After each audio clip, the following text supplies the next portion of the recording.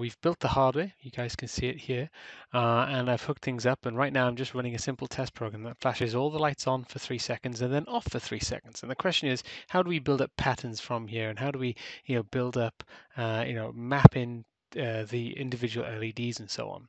So let's start off with how we hooked it up, okay? So these legs on this side are connected to ground through this chip. Okay, so the chip varies the resistance to keep the current the same always, so you always get the same brightness.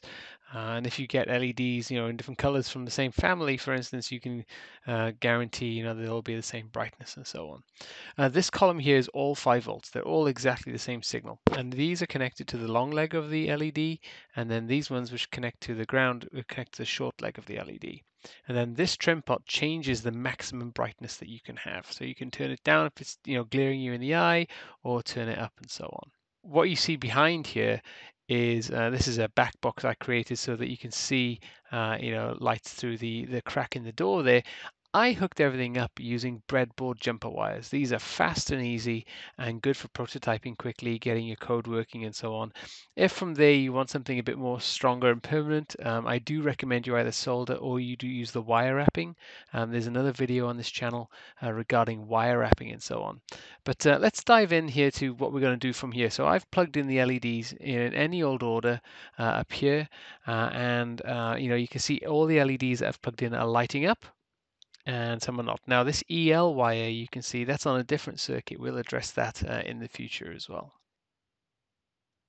Okay, so one of the first things you're going to do is you're going to find the code that you're going to use in our system. So in github.com, you're going to search for Terrain-Tronics, and that's going to bring up one repository. So we're going to click on that. And here is where I keep all the code. So we're just going to start with this Harlech simple pattern.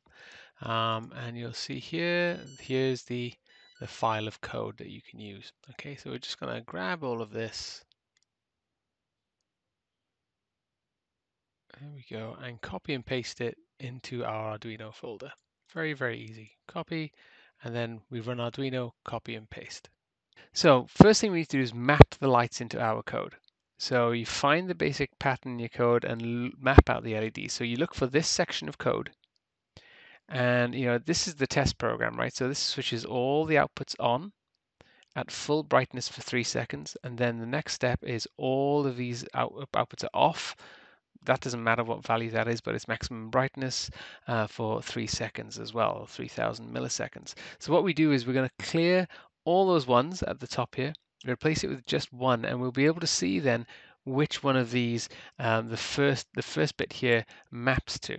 I've copy and pasted the code over, and I'm going to replace all these ones with zeros. So now this is only going to switch on one LED and one off. We're going to make sure we're connected to the right serial port and download.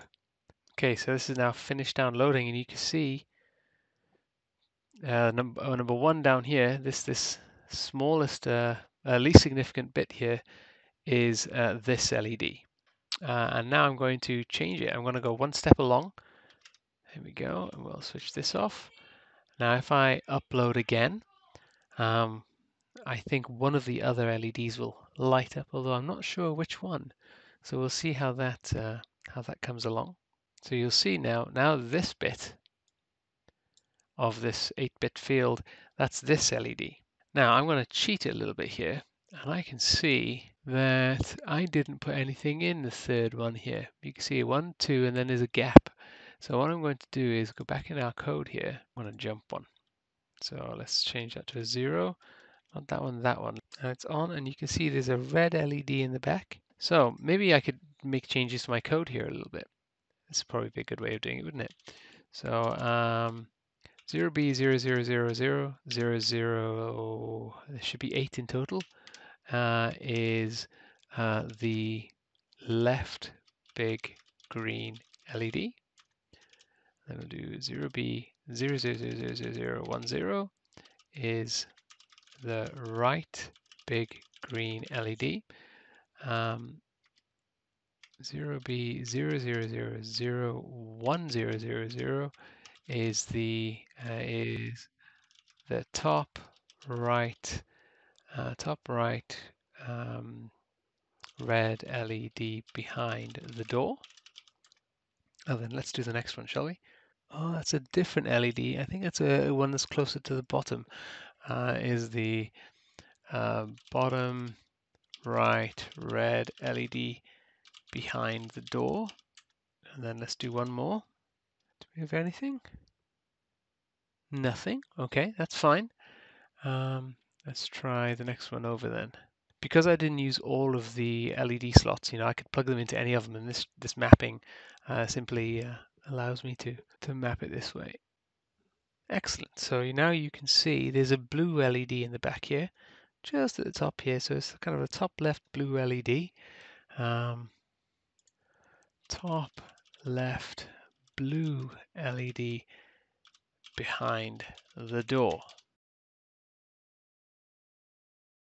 Okay, now let's start modifying our code a little bit and modifying our pattern. What I actually want here is a pattern for both of these big green LEDs. I want them both on. I want one of them to flicker a little bit. So that might be something like switch both these lights on for 3 seconds.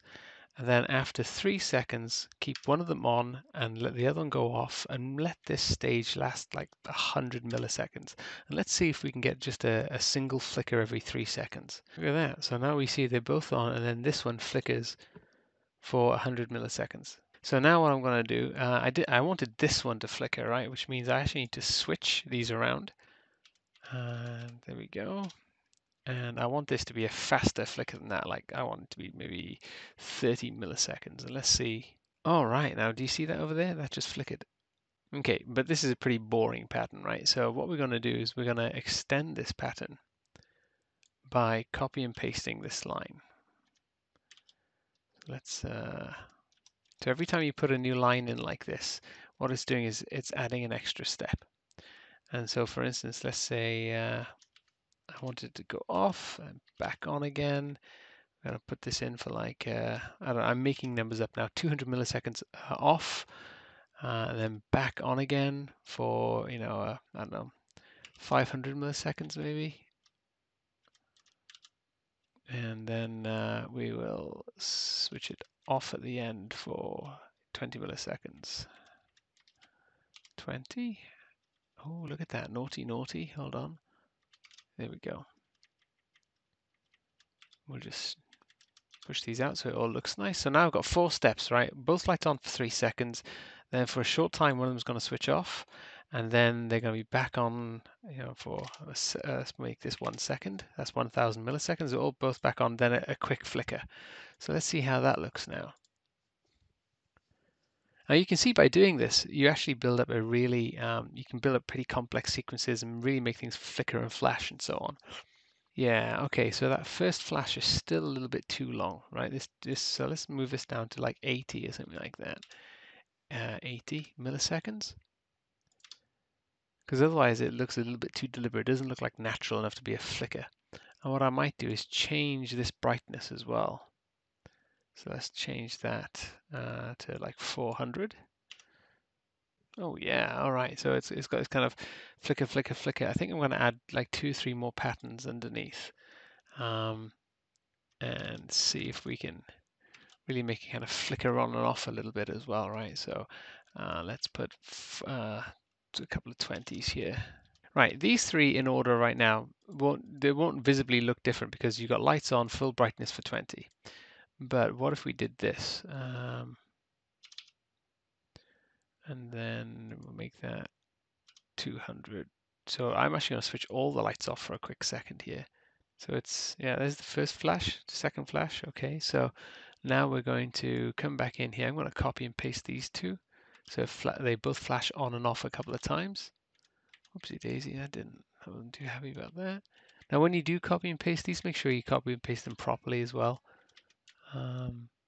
Okay, so let's see. Okay, so that first step is 3 seconds, and then we got like a little bit of stuff, then like a blitter of noise that happens here for 20 milliseconds each. Here we go, ready? Oh yeah. See that right off? And here comes a blitter. So that gives you a very quick idea on how you can very quickly build up these patterns. Now, we had lights as well in the background here, right? We had the red lights, so we got one of them at this bit, one of them at this bit, one of them at this bit. So I'm going to leave the blue LED on constantly, and to do that, I just change this bit to 1 always. So again, we said earlier in one of the other videos, if you can do Excel, you can do this. This isn't that difficult. Okay, so we now should see the blue LED in the background. Okay, so now we have a blue LED in the background, and I'm going to switch on this red LED, one of them. Let's put this one on for this one. Then it's going to go off again, and we'll switch it back on for this. There we go. Let's see how that works, and we'll put it on back down here as well. Here we go. Oh, there's a bit of a flicker there.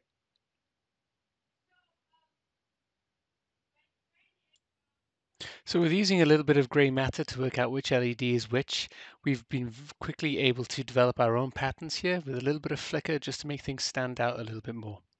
Come check out Terrain-Tronics today at www.terraintronics.com and see if the Harlech board works for you as well. Thanks again, folks.